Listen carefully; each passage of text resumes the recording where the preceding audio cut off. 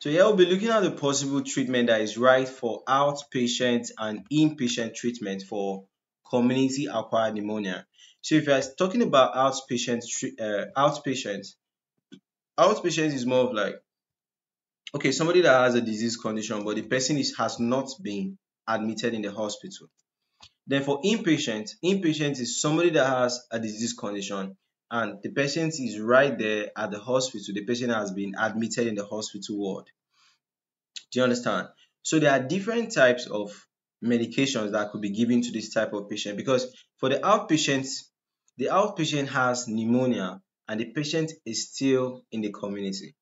Do you understand? While the inpatient has pneumonia, the patient is with you in the hospital, probably isolated. So there are different approaches towards giving medications to these two types of patients. So for the outpatient, we're starting with the outpatient.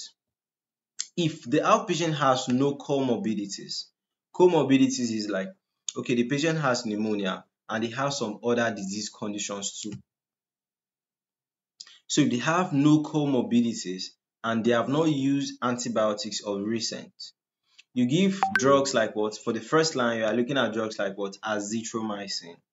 Alright, for the second line is what? Drugs like Doxycycline. Alright, that's your second line.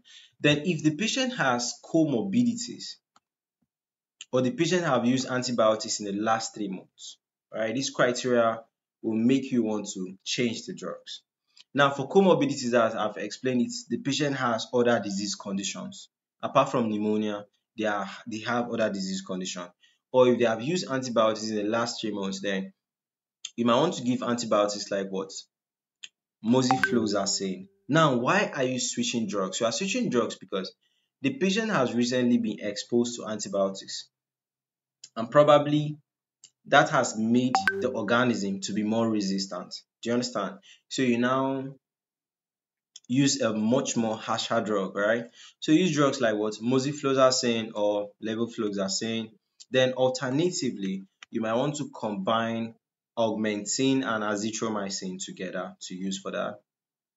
Alright, then for inpatients, that's the patients that are in the hospital. Alright, so if the patient is in the hospital but is just in a normal hospital ward, that means their condition is not that severe for you to admit them in the ICU. So non-ICU, that means the patient is just in a normal hospital ward. Their condition has not become an emergency yet. You might want to use drugs like what? Moxifloxacin or levofloxacin. Then you also use what? Azithromycin. Then if patient is in the ICU, that means you are dealing with a patient that is basically an emergency now. You might use drugs like what? Azithromycin, or you can switch up with what? Moxifloxacin or levofloxacin. Alright. Then if the patient has an allergy of PCN, alright, you might use drugs like what? Azthromycin, or you use moxifloxacin or levofloxacin. I think the whole treatment is just rotating around the same place. If you watch the video very well, you get to understand the direction of treatment for this community acquired pneumonia.